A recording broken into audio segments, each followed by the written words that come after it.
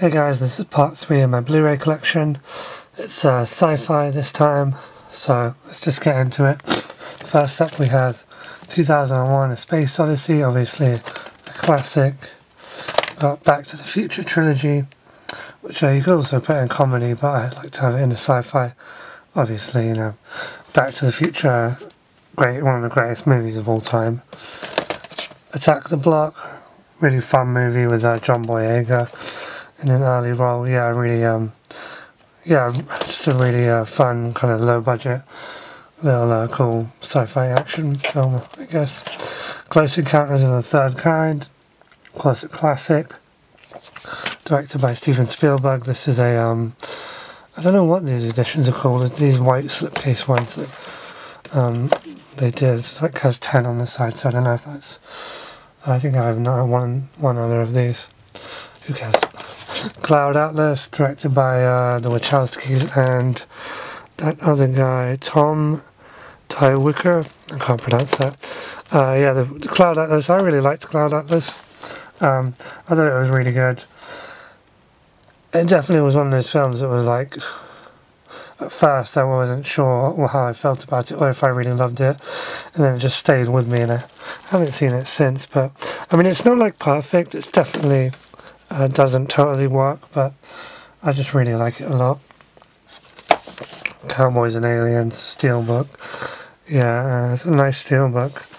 Not a great movie at all. Dark City, director's cut, awesome film, just so good, underrated. Everybody go watch Dark City. If you haven't seen it, it's really, really good. We got District 9, directed by Neil Blomkamp.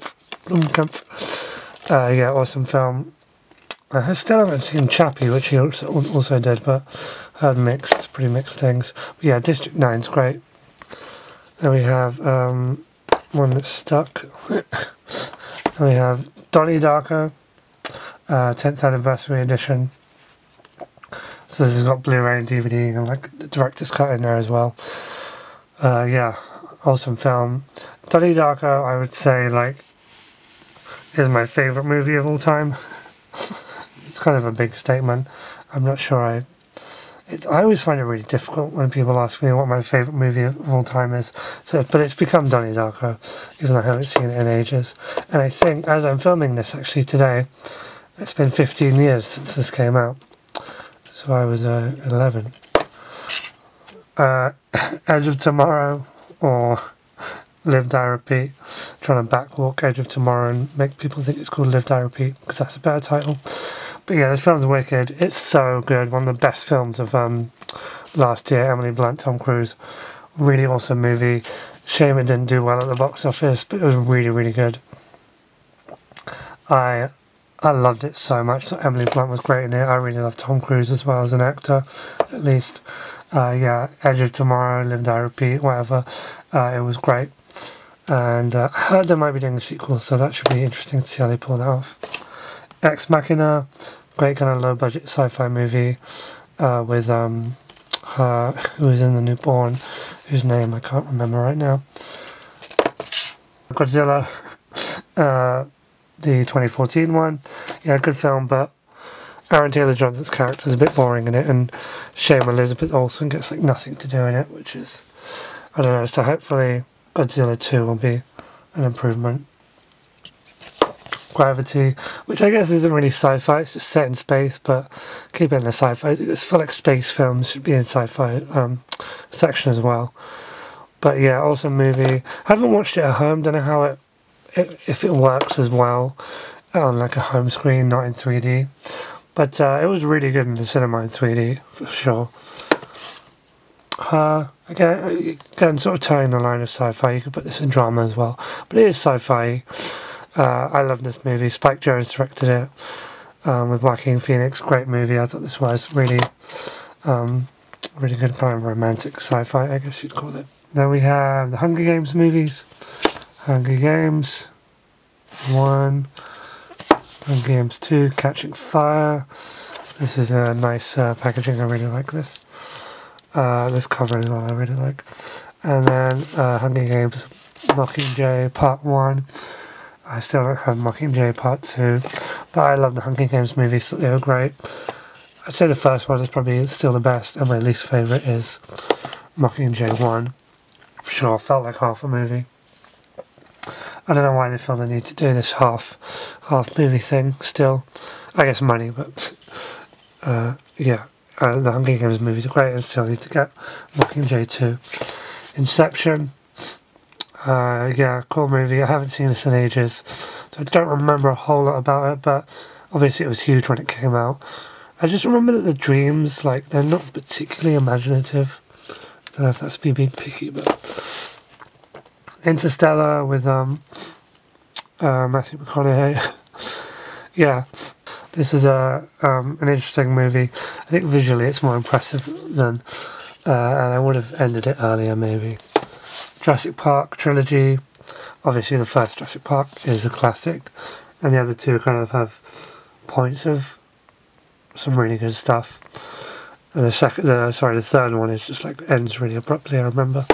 Then we got Jurassic World, which I know people were divided on, but I thought it was a lot of fun. I really liked it a lot. Bryce Dallas Howard, Chris Pratt. I thought it was a really good fun blockbuster. I'm looking forward to seeing what how Jurassic World 2 or Jurassic Park 5 turns out.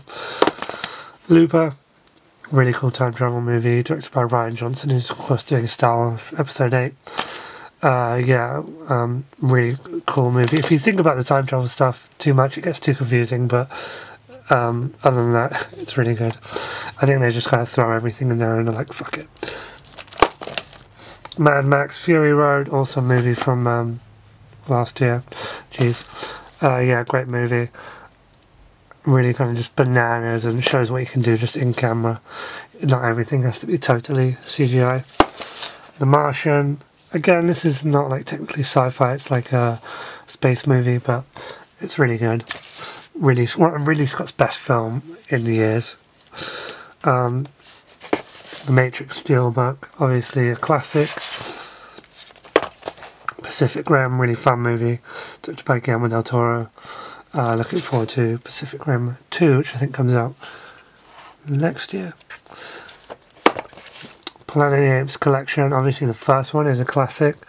The other ones have varying degrees of quality.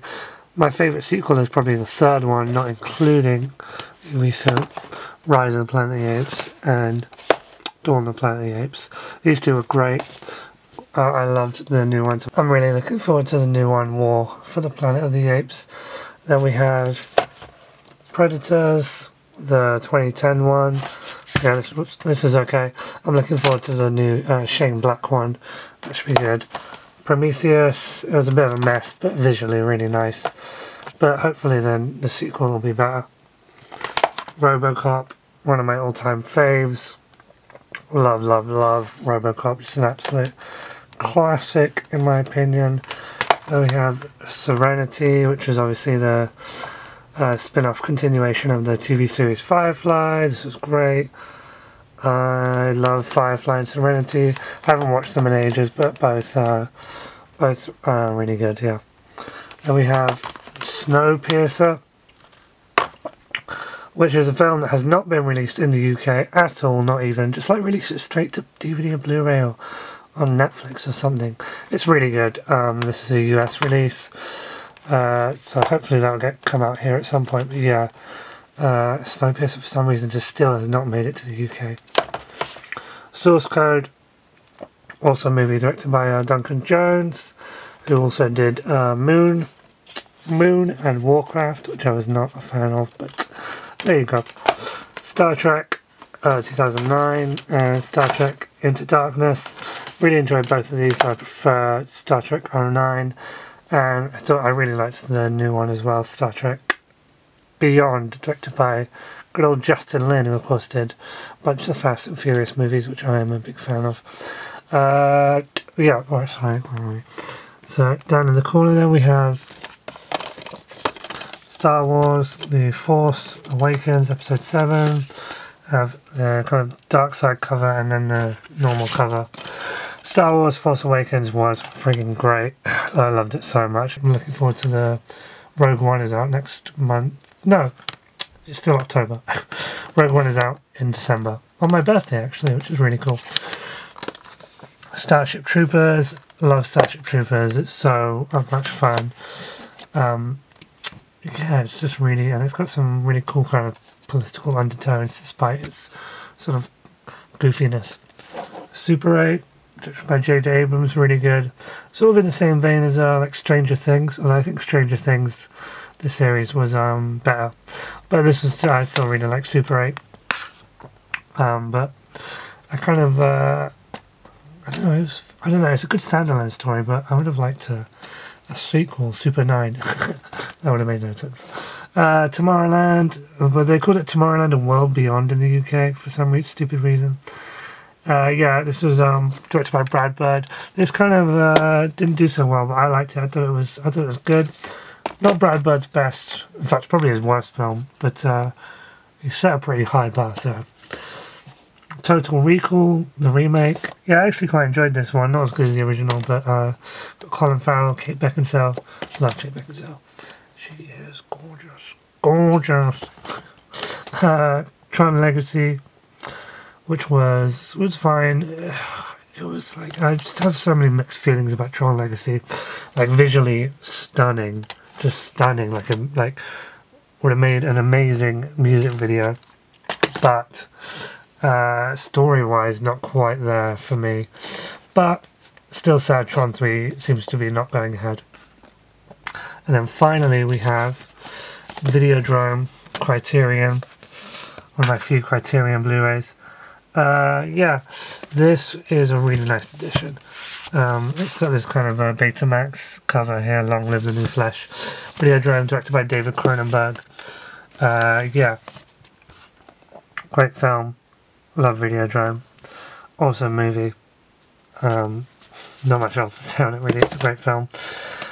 I love Cronenberg, especially his old stuff. Okay, so that's that, and then there's horror and comedy, and then just big old, just no